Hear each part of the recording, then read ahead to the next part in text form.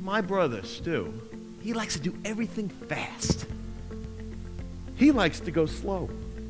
He's chaos. It's amazing. I am an extrovert.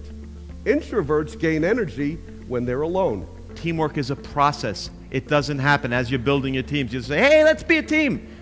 It's step by step, understanding the different personalities that you have in front of you. Sometimes you meet someone for the first time, and in a nanosecond, you connect and you say, wow, that was easy. She's like me. I want her on a team. I love her. Whoa, I don't get her. She's difficult. I don't want her on my team. You're kind of like my brother Stu here. Come on. Right? Do you ever feel that?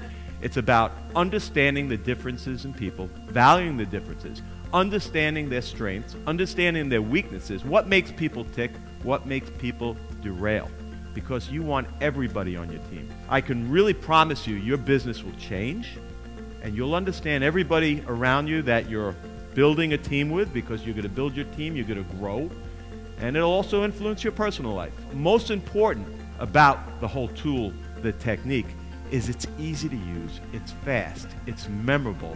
A few years ago, I was flying from Dallas to Harlingen, South Texas, and it's very windy down there. The plane is coming down like this. And you skydive? I was skydiving in the plane. The plane hit the ground so hard, everybody screamed. I went nuts. I thought we crashed. The pilot had the audacity to get on the intercom and says the following: ladies and gentlemen, that wasn't my fault. That wasn't the plane's fault. That was the asphalt. What we want to do is take tension away from relationships. As tension goes up in an organization, productivity goes down. When we understand who we are and we value our differences as individuals on a team, productivity goes up 95%. Emotions make us act. Logic leads to conclusion, but emotions lead to action. The first thing you do is connect, and you need to connect with everyone. It's the transfer of emotions. Are you aware of your strengths and weaknesses? I am. I'm a professional speaker. I love to speak. Problem is, number two, self-management. Do I know when to shut up? So, let's talk about the blue personality.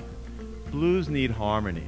That's what we're about. We like peace. We want everybody to get along. We like to be the center of attention. That's why I do this for a living. And Scotty, when I'm done talking about me, I'll let you talk about me. Golds versus oranges are opposites. So how are we different? Golds are formal, oranges are casual. Golds like structure. I am random. If you're recruiting a green, you want to let them ask the questions and be ready for the questions, be ready for the answer. Don't rush them. Don't push them.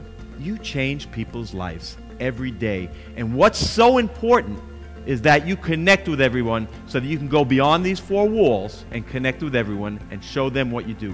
That is an amazing sense of purpose, and you should be very proud of what you do.